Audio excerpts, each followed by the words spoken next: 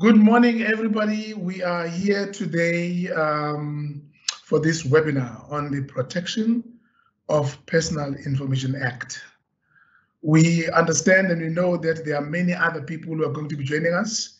Actually, we've got almost plus minus 80 people who have signed up for this webinar. And we know that others are still joining us. We will accept people on the platform as they log on. Okay.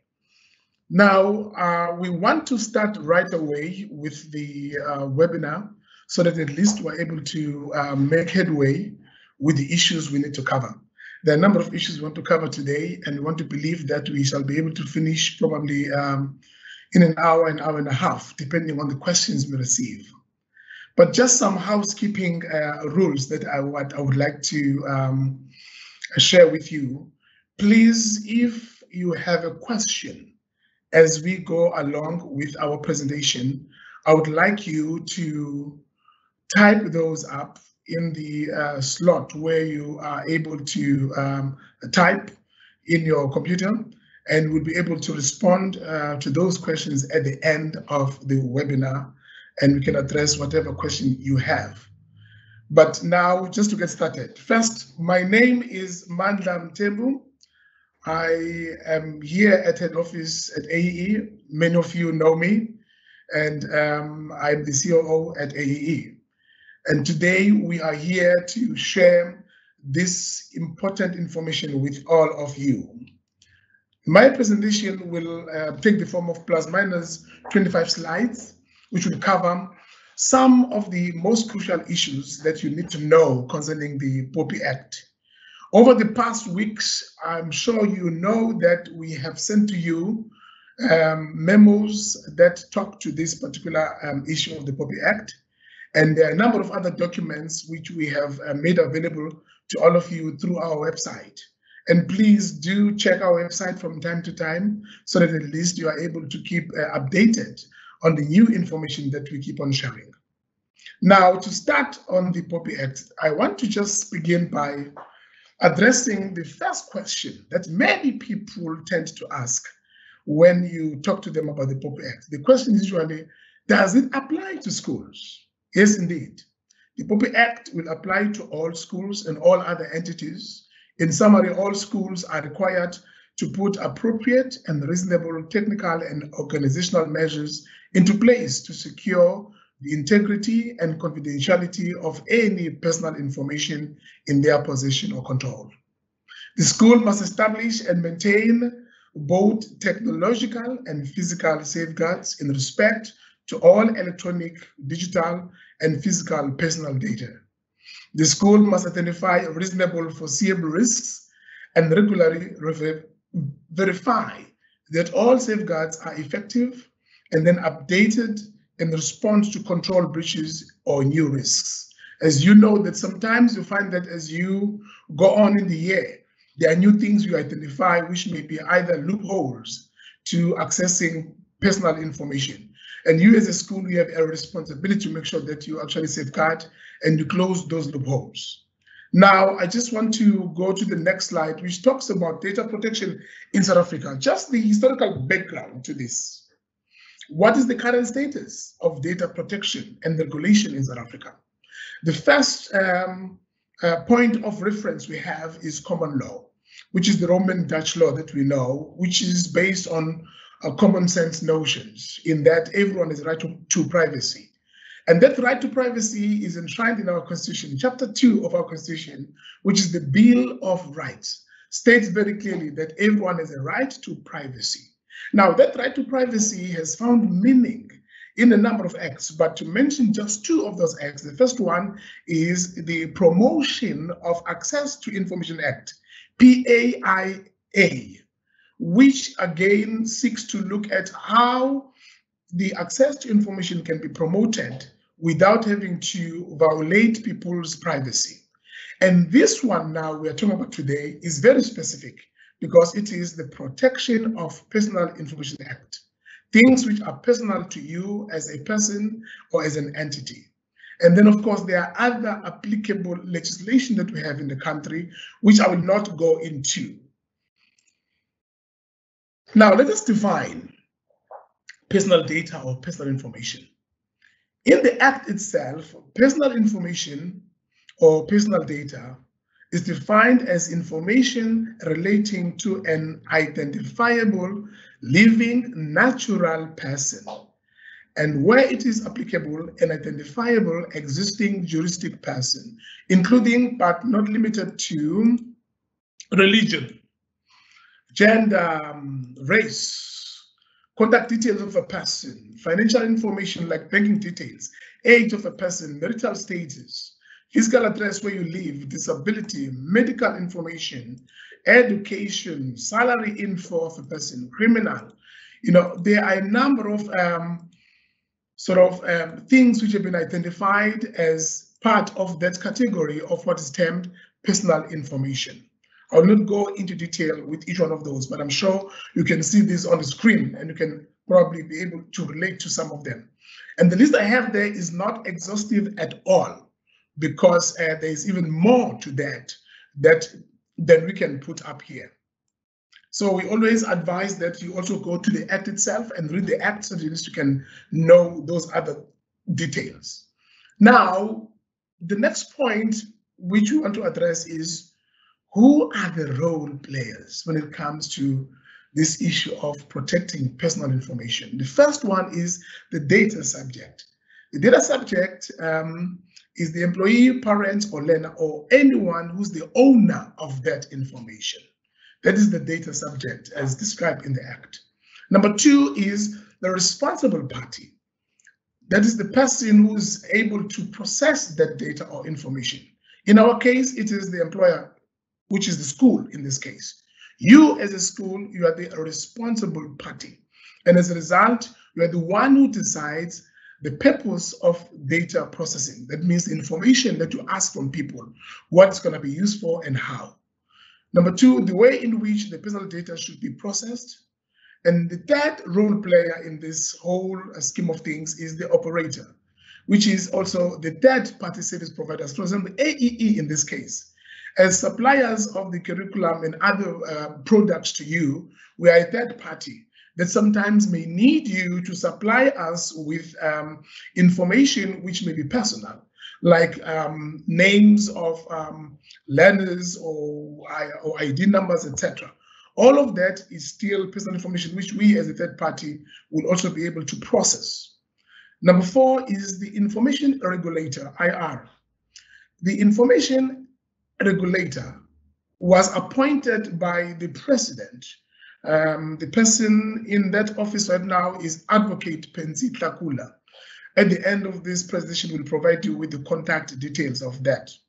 So that is the person put in charge of making sure that all entities in our country are compliant when it comes to the POPI Act.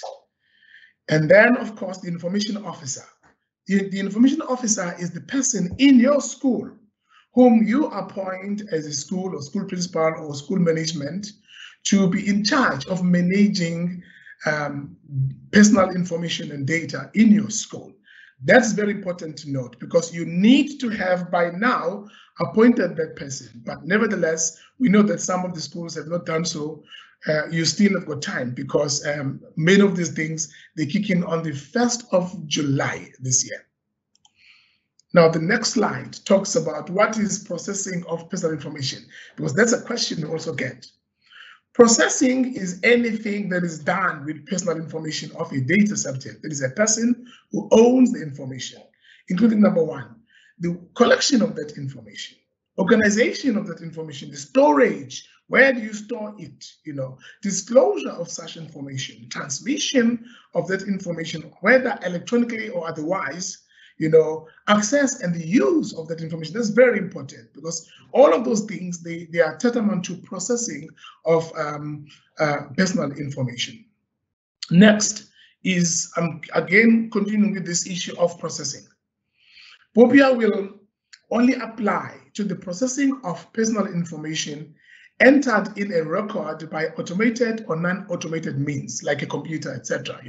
Sometimes you find that people will ask you your ID number even on the phone and online. All of that are things which are covered by POPI. And where the employer is domiciled in South Africa or is not domiciled in South Africa, but makes use of automated or non-automated means in South Africa to capture that personal data. And POPI will not apply to the processing of personal information if, number one, it is for a personal or household activity, if it has been sufficiently de-identified. That means you are unable to see whose information is this, okay?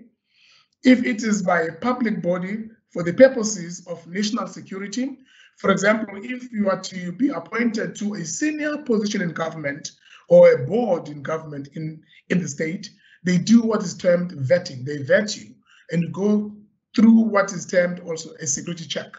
In such a case, they have a right to access personal information. Sometimes even by the police when they're doing investigation, they can access your computer, even your cell phone, without you having to give consent because they are doing an investigation. If it is performed by the cabinet or if it relates to the judicial functions of court, like the Zondo Commission, they are able to go into people's records to investigate whatever issue they want to put forward and deal with at the commission. I'm just giving you some examples so you can understand now. Now, what are the conditions for lawful processing of information?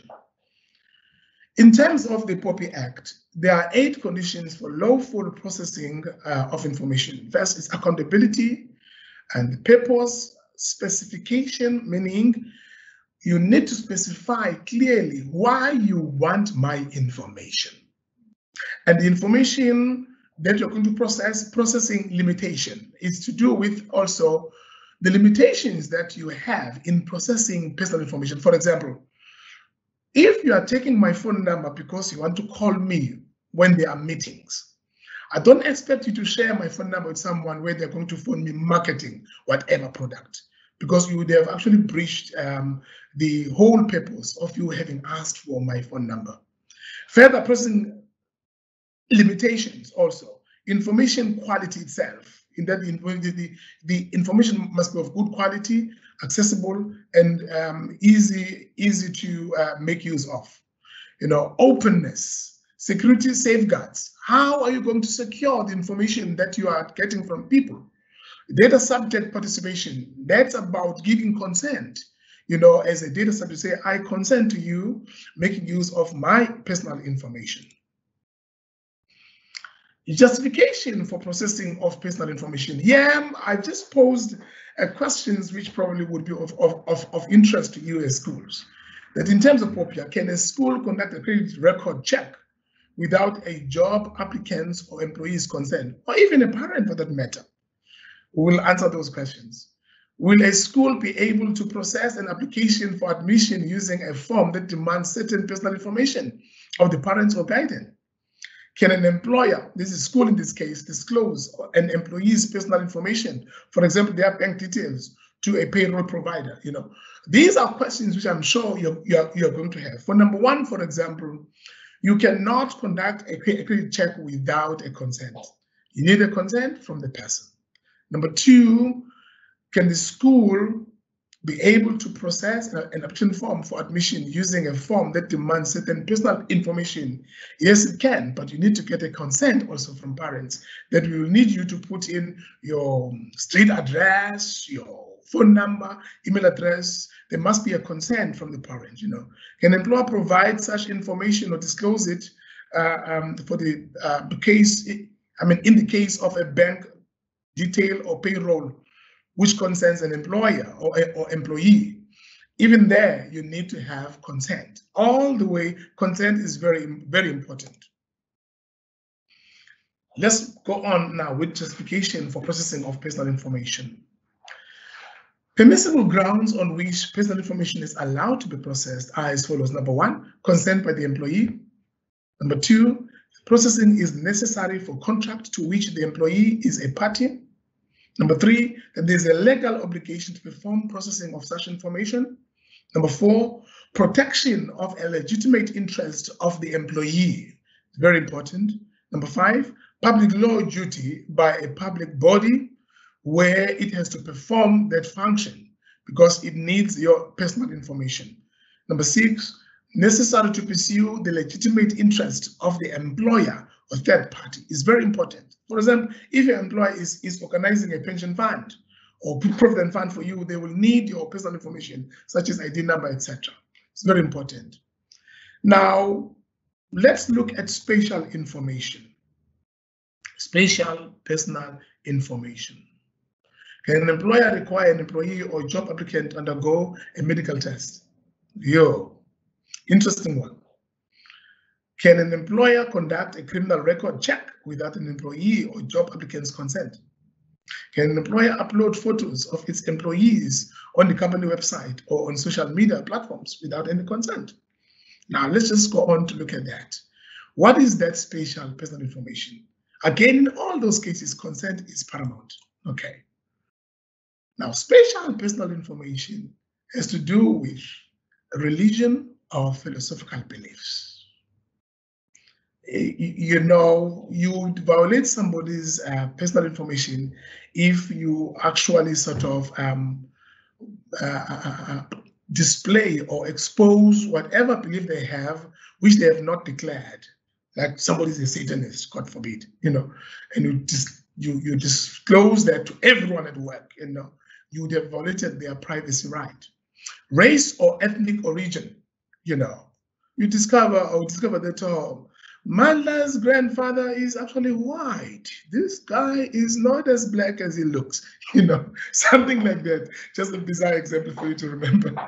You know, trade union membership, you know, political persuasion, you know, health and sex life. In these days, good people, you know, out there in schools that we are dealing with transgender, we're dealing with, you know, homosexuality, etc. These are all the issues which are upon us as Christians. And I think we do need to be aware of these issues so that we don't find ourselves in courts answering questions we would have avoided if we knew how to behave. Biometric information or data, you know, like fingerprints, etc. It's very important also to know that is spatial personal information. Criminal behavior, even record, you know, as schools, in terms of SACE registration now, SACE requires that for a teacher to be registered with SACE, they need to submit a PCC, which is a police clearance certificate, which talks about criminal behavior if you have ever been convicted of a crime, etc. Even sexual offenses are covered in that particular space. So all of that is called spatial personal information. Let me go on to also another category of spatial personal information and how to process that. Processing of spatial personal information is prohibited, let me underline, prohibited unless the employee consent is there. There must be a consent to the processing. Number two, the information has deliberately been made public by the employee. If you're going to put your lifestyle, that you live this kind of life, that during the wee hours you are a party animal who do all of these things that we look at and we're like, oh my goodness, very interesting. We don't know the judge. If you've made that publicly available, then you have really forfeited your right because it's out there in the public domain. The processing is necessary for establishment, exercise, or defense of a right or obligation to comply with the law. Again, the next one is the processing is for historical, statistical, academic, or scientific research. Again, if you do not need it for the express purpose of those things, you are not allowed to process that information. Number five, the regulator has granted authority for the processing in the public interest, and there are appropriate security safeguards in place. Again, you can process such information. It is in accordance with the specific circumstances prescribed by the POPI Act. Those are circumstances which are prohibited unless we have those particular 1, 2, 3, 4, 5, 6 conditions in place. Next one. Now, the rights of the data subjects. That is my right and your right also as a data subject. An employee or even a learner or a person or anyone that you deal with has the right to have her or his personal information processed in accordance with the conditions for lawful processing, including the right to, inter alia, number 1, be notified that personal information about her or him is being collected and or has been accessed or acquired by an authorized person. It's very important to inform me that, Amanda, we've got your personal information on this particular aspect of your life being captured by our information officer, and we would like you to give your consent about that information. Number 2, to establish whether her or his employer holds information about the employee and request access to such information. An employer may, however, refuse access based on the grounds in PAIA. PAIA is the Promotion of Access to Information Act, PAIA, all right? So I have a right to go to Graham and say, Graham, I need to know if you've got any information about me regarding blah, blah, blah, whatever. And he has an obligation to confirm or not confirm that. But also he can say, if he does not want to confirm, he can say, Manda, I'm not at liberty to divulge that to you because of X, Y, Z. Give the reasons why. Number C, to request the correction, construction, or deletion of her or his personal information. You can go and request it, please, I would like you to delete this information. For example, someone or AEE media team, marketing team, they capture me, probably talking about whatever, and they put me on the AEE website or AEE Facebook page, and I see this and I'm like, no, please, good people, can you delete this information? Really, I'm not comfortable with it being out there in the public domain. So you have the right to do so, or to object on reasonable grounds to processing of her or his personal information. Number 5, to submit a complaint to the regulator or institute civil proceedings. It's very important that if there's information that is personal, which has been captured, and there's no compliance on the side of the person who has captured my personal data, I can complain to the information regulator or even follow the grievance procedures within my organization or school. It's very important. Now, I'm going to cover steps to comply, just generally. Number 1, transitional period of 12 months was given, and now it's implementation time right now. You need to be implementing POPI Act in your school, right? And the date for implementation is the 1st of July this year. Make sure that you have done whatever you need to do by the 1st of July. Number 2, review and develop standard clauses around data protection in employment contracts and workplace policies. That means you need to update your policies and procedures as a school as to how you manage data. Number 3, conduct an audit as to what personal information is held by your school. Where is it held? And by whom? Who has personal information of parents of your children, information of your children, your staff members, etc.? You need to do that audit right now and know exactly what is where before you find yourself in a situation where you are charged with non-compliance. Number 4, establish what personal information is collected in one place and transferred to another. For example, information that is collected, for example, at a level of admission of a learner. And where does that information go? You need to be clear of the processes within your school. Number 5, develop group-wide standard data protection policies and protocols if not already in place. It's important. What are the protocols? Who is in charge of managing information flow within your school? With whom does the buck stop? Because you cannot be pointing left, right, and center when there are questions being asked. There must be someone who is responsible. Number 6, establish means to comply with notification requirements, in that you need to be able to have even forms for consent, etc. That's very important to have.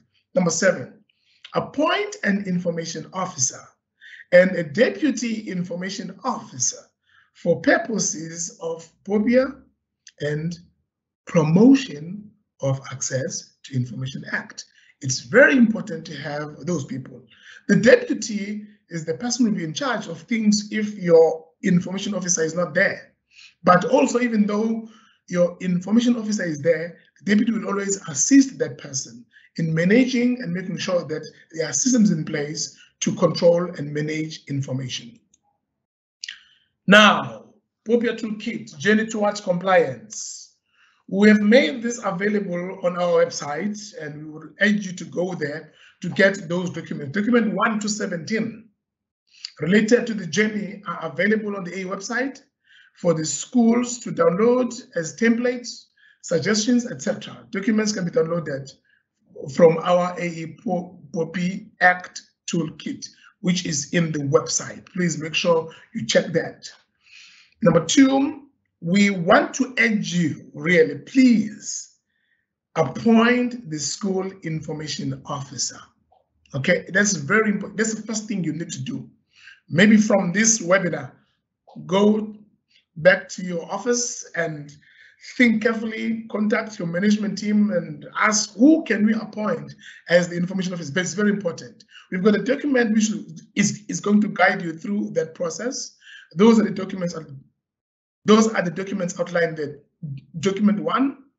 See the document number 2 also for guidelines for the appointment of the information officer and how to register the information officer. Okay. And also, number 3 is open a school POPI file, which means this is a file where you're going to keep all your POPI policies and forms and everything that you need to make sure that you are compliant with POPI. Please open a file now, or a filing cabinet in your office that you just pull out. It's got all the documents to do with POPI, and put a big label there, POPI, and also have a key to lock it up. It's important that you lock it up, that not anyone or everyone can access. I mean, sometimes I've often gotten surprised to the extent of ease with which people can access even human resource material for staff members. You know, sometimes even hear people talking about other people's salaries. You're like, what's that? You know, in certain entities, I'm sure you don't do that. Now, the next one also, toolkit continued, the journey towards compliance.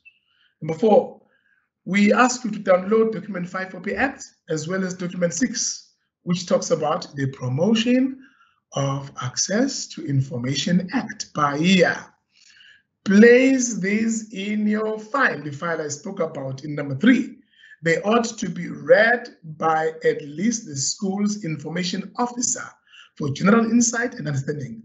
So if you appoint someone as a school's information officer, that person should have the appetite to read all of these documents. There must be a working encyclopedia for the POPI Act. Stop them on the veranda and ask them a question, they can answer it like that. Wake them up at 12 midnight, principal, and just ask them a question, just to test them if they can answer your questions. No, I'm joking, but it's important for the information officer to actually know the POPI Act in and out so that they can manage it properly. Number 5, schedule the following staff meetings either collectively or separately. From here, it's important to have your school management team, or whatever name you call that team, but the top management, and have them in a meeting where you're going to discuss the POPI Act, even make use of these slides. You can make these slides available to you, by the way. You can get them, you know, and you can make use of the slides, and all the documents we have referred to are available for you. We'll make them easily available to you. Some are already on our website. Number 2, school administrative team. That is from your receptionist to PAs, etc. They need to know. And good people, it's very important that people know that if somebody phones your school and asks, can I speak to the principal? I'm sorry, the principal is not here. Can I have his cell number or her cell number? They mustn't give the cell number away without your consent. They would have to say, sorry, sir, I can't give you the cell number, but can you please give me your cell number or email address so that I can get them to contact you? That's very important to know. Or unless you have allowed your PA or secretary or receptionist to give your number to people, that's fine. then don't blame her when people call you at 10 at night asking you about school stuff, invading your private space. The next one is C, school teachers. All your teachers in the school need to know and understand the prescripts of the POPI Act, just the general points about what it means, because it's very, very important. You find that it's very easy to answer a question when an outsider or someone is asking you something about somebody and you answer without thinking. Lo and behold, we have given out important personal information, like the name of a child. Oh, by the way, what's the name of that child? That child over there. And just give the name without even thinking. We have given out personal information without thinking. So it's very important for teachers to actually understand this. Again, the toolkit continued. The detail of the issues to be covered in the respective meetings that I've spoken about above is covered in the document entitled POPI Toolkit Guidelines. In summary, in those meetings, ensure all employees understand the concept, meaning, and application of the POPI Act. This can be done by watching a video that explains the Act. Refer to document 7, POPI Monitoring and Training Resources, which is available there. It is essential that all school stakeholders have a sound awareness of POPI. Very important. Now, let me just talk to you about the risks. This is not to scare you, but to make you to be aware. Risk facing organizations or entities if there is non-compliance with the POPI Act. If organizations fail to comply with the POPI requirements, this may give rise to serious risks, such as number one, which is one and only, a fine. The information regulator can fine you. Administrative fines, such as those prescribed in the POPI Act, are they in the Act, up to 10 million rands fines or up to 10 years imprisonment by responsible officials. This is very important to know. Of course, 10 million is calculated according to the size of the company and all of those things, but it's up to, meaning it can be any amount less than that, of course. It depends on the breach of the Act itself and the charge you are facing in the court of law if someone were to lay charges against you. It's very important to actually note this. Up to 10 million, not that it's 10 million. Okay, and also up to 10 years, not that it's 10 years. It can be 6 months, can be maybe 1 week in jail, I don't know, but the judge will decide. But they're just giving the maximum fine you can actually be charged if you violate the Act. So it's very important for us to actually know this, okay? Now, let me just summarize some of the points we've covered. Data collection, the type of data, purpose, consent, legal aspects, minimality, and transparency. We've covered that aspect, data collection. Number 2 is data access and accuracy. Data must be always correct, complete, reliable. Process of updating information is also very important to note. Number 3, data usage and restrictions. Purpose, relevance, restrictions, legality, permission, and limitations, okay? Number 4, data storage. It's important, good people. Physical storage of data, like in your shelves, in your office site, electronic, in your computer, have passwords, to make sure you protect your data. Backup, cloud storage up there in the cloud. Number 5, data security safeguards, again, physical, electronic, network, password control, disaster recovery, okay?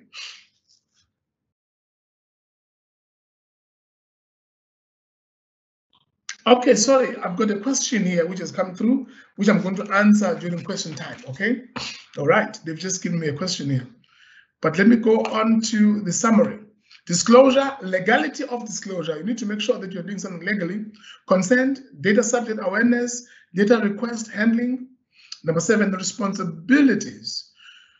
Who is responsible? All directors, top management, information officer, personnel dealing with personal information, vendors, contractors, suppliers. That means you as the principal or administrator, you're also responsible, not just the information officer. Because when questions come about data that has been sort of either abused, word abuse coming from abnormal use, abused, you may be questioned as a principal also. because you are the overseer. You must make sure that you make sure that every prescript of your policy is adhered to. Number 8, complaints. When someone is complaining, process, handling, legalities, transparency. Number 9, retention, keeping of the data. Remember that you can keep the data of a person as long as you need it. If the need to keep the data has ceased, no longer exists, you have to destroy the data, which is number 10 again, destruction of data. The schedule as to how often do you get rid of data you no longer need. Implement staff awareness training, of course, all staff, current staff, new appointees, regular refresher training. It's important. Keep on updating that information on your staff. Keep them updated on these issues. It is very important. Thank you and God bless.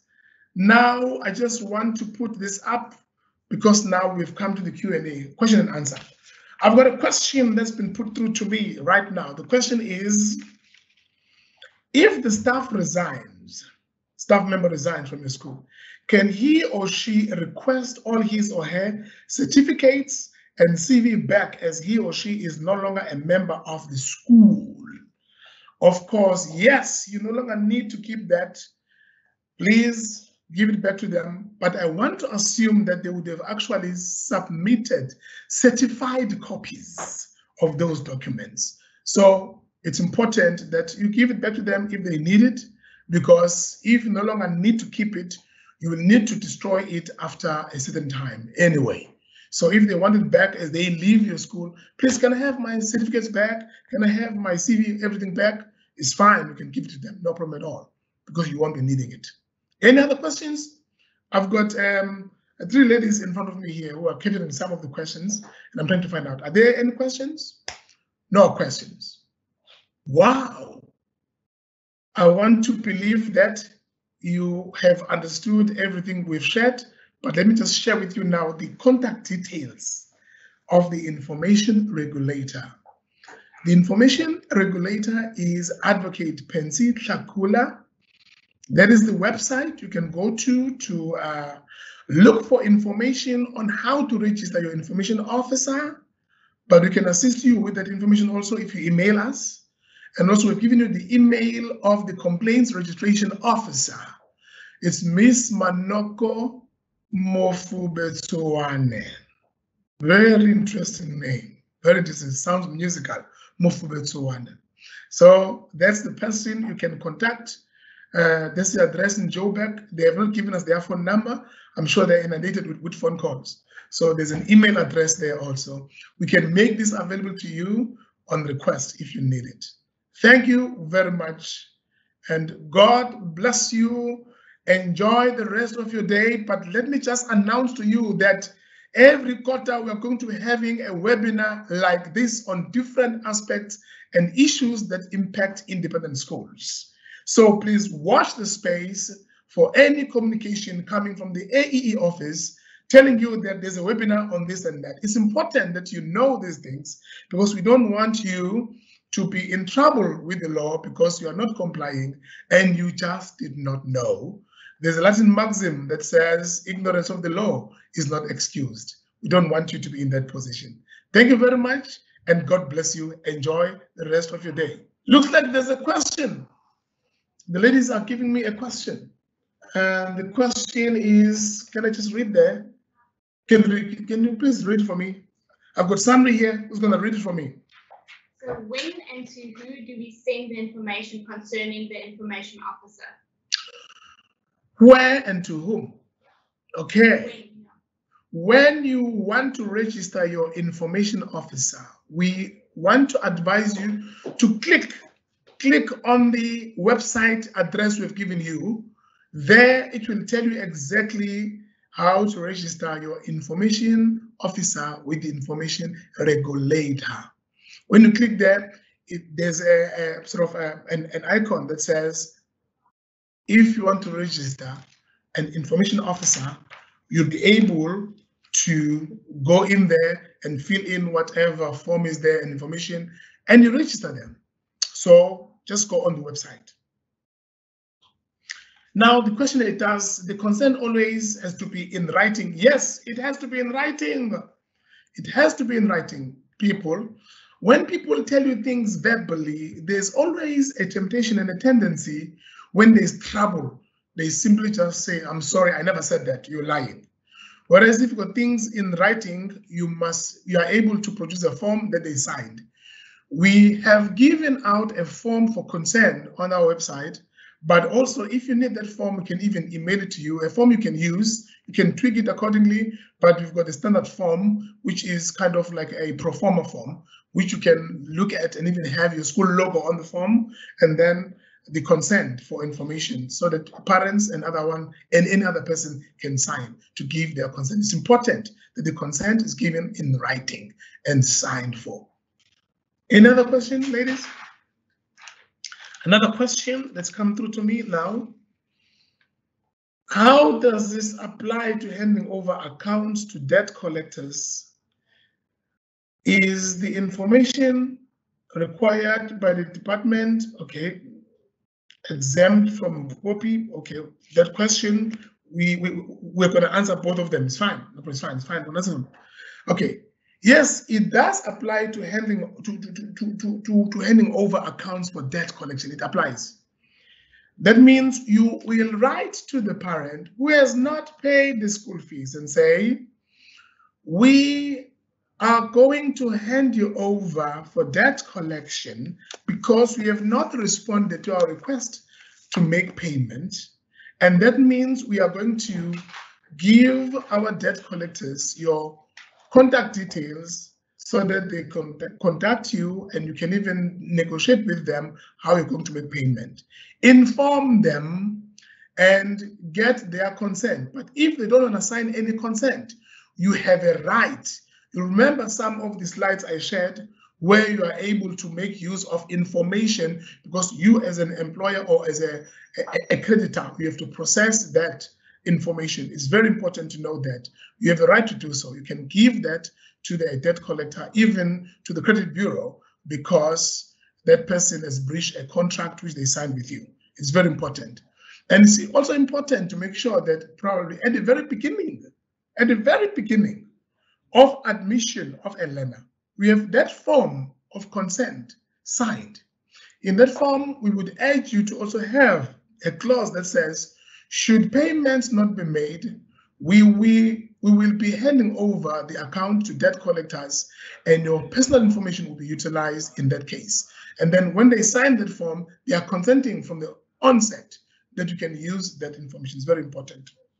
The other question is the question about whether the information covered by POPI will be needed by the DBE on SSMs.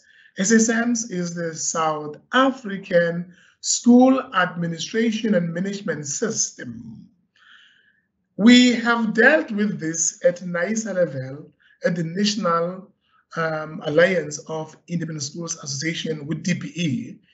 DBE has promised that information that is personal, number one, they themselves, they keep it very safe. They've promised to keep it safe if it's needed, but also they don't ask information which is not necessary for their statistics. Remember some of the areas where we said personal information is prohibited unless it is for stats purposes, it's for research. So that is where this applies. So in terms of POPIS, you can give such information because they need that for their own stats. It's very important to note that.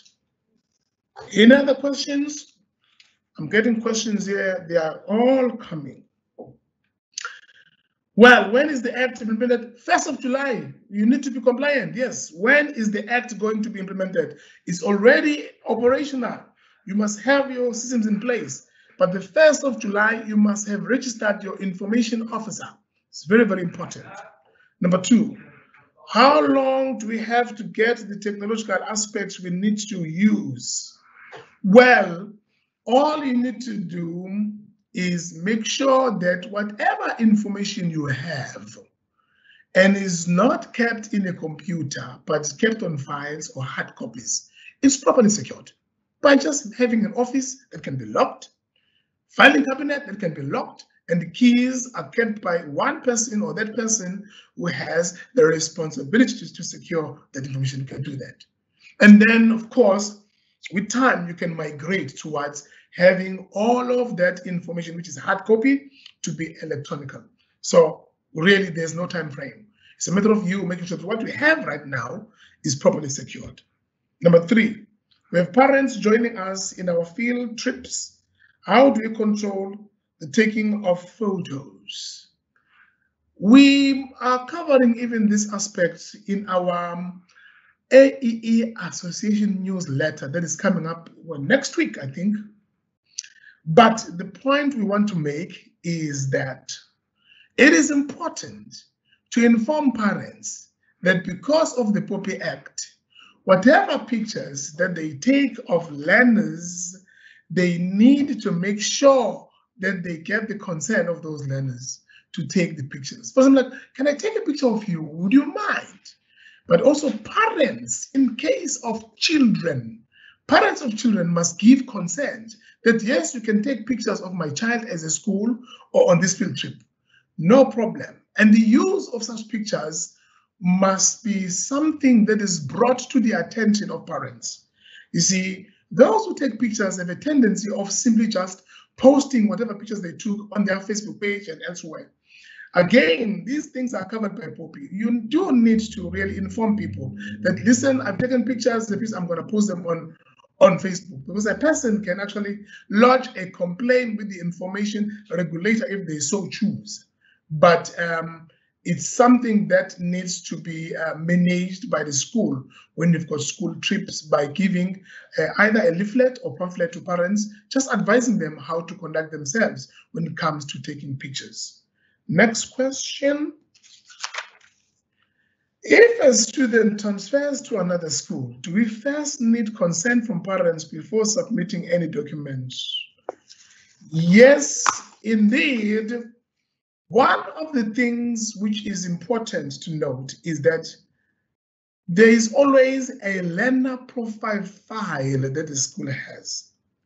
When a learner is being transferred to another school, the learner profile file is transferred from one school to another between principals.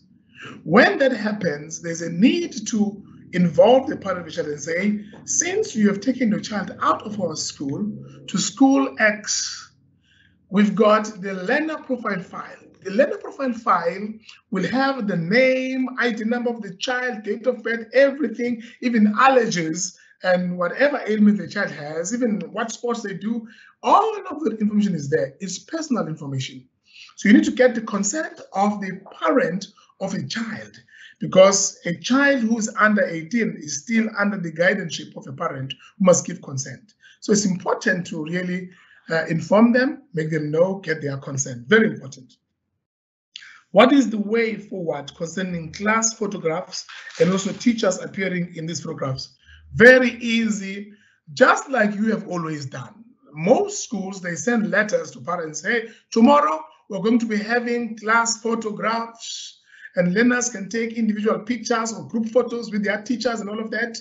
And we ask for their consent, they sign the slip and say, okay, the child must bring it back to say, my father, my mother, my guardian has signed to say, yes, indeed, I can participate. That's what you do. What we've always done, that is just sufficient. Okay, any other questions? I've got Bui here writing, you know, like crazy, and Sandri and Minette, the 3 ladies with me. I'm in good company. I don't know about you, but I'm in good company here in the office. Okay, the next question is, will a school be able to still use communication platforms like WhatsApp group, Teams, Zoom, etc.? Yes, indeed. You can use all of those platforms. All you need to do is to inform parents, give their consent, to give their consent to say, we are using WhatsApp to communicate with learners. And in those WhatsApp, learners may even have their pictures, etc. All of that. Just get the consent that, yes, my child will participate in the class on WhatsApp. My child will be able to participate in the class on Teams, because these are platforms which are open to the public sometimes. Anyone can view and see that. But you as a school must always put in place security measures to make sure that no one who is not supposed to be part of the Teams meeting is there. It's very, very, very important. Or Zoom meeting with your learners, very important. But do inform parents and they give their consent. Say, yes, we agree. It's very important. It's just to protect yourself, really. Okay, in this age of online learning, online teaching, different platforms, which are very useful in this time of COVID-19. Okay, any other question? We're done, no questions. Thank you so much. God bless you. Please enjoy the rest of your day. If you've got any other questions, please email us at aeeinfo@aeegroup.co.za. info@aeegroup.co.za, or even email Buyi, BUI.majola, MAJOLA, @aegroup.co.za. I'm sure you already have got her email address because she's the one who gave you the link you're using right now. Thank you so much. God bless you. Bye-bye.